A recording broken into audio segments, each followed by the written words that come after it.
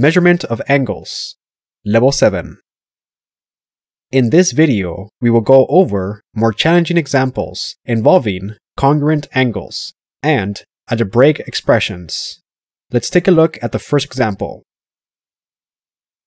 Given that angle CAR is a right angle and the measurement of angle CAT is equal to 37 degrees, 66 minutes, 10 seconds, find the measurement of angle RAT.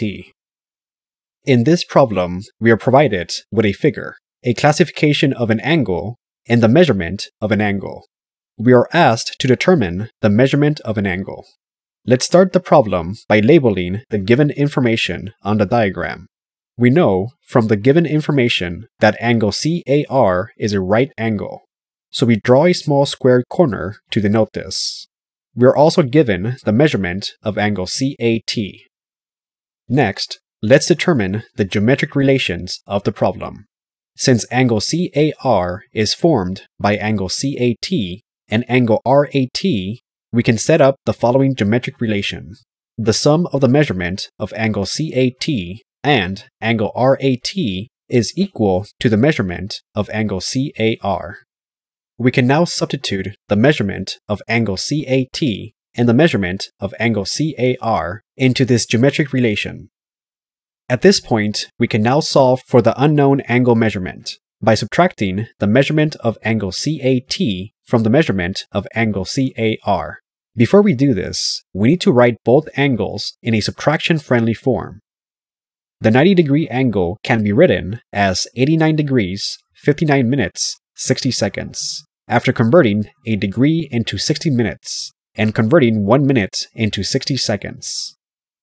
The measurement of angle CAT has 66 in the minutes place. Since this is more than 60 minutes, we need to convert 60 minutes into 1 degree. Doing that, we obtain an alternative form of this angle. Now that we have modified both angles, let's go ahead and carry out the subtraction.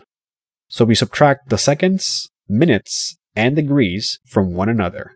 In the end, we obtain 51 degrees, 53 minutes, 50 seconds as the final answer. Let's take a look at the next example. If angle CBD is congruent to angle DBE, find the measure of angle A. In this problem, we are provided with a diagram with angles denoted numerically and algebraically. We are told that two angles are congruent, and we are asked to find the measurement of an angle. Alright, it seems like we need to figure out a way to solve for x so that we can use it to find the measurement of angle A. Let's go ahead and set up the geometric relations of the problem. We know that angle CBD is congruent to angle DBE. This means that the measurement of the angles is the same. So we can equate the measurement of these angles. Now we can substitute the numerical and algebraic expression for each angle as follows.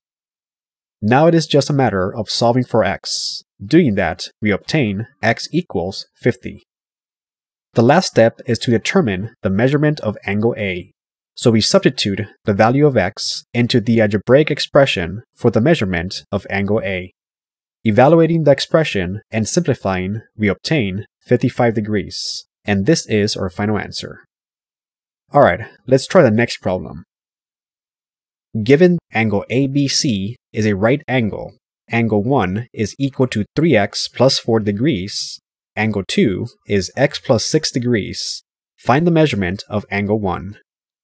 In this problem, we are provided with a diagram and we are given 3 pieces of information about the diagram.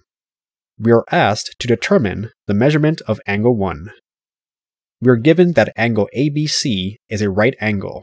This means that the measurement of angle ABC is 90 degrees. We are also given an algebraic expression for angle 1 and angle 2. We're going to use the geometric relations of the problem along with algebra to determine the measurement of angle 1. Notice that angle ABC is formed by angle 1 and angle 2.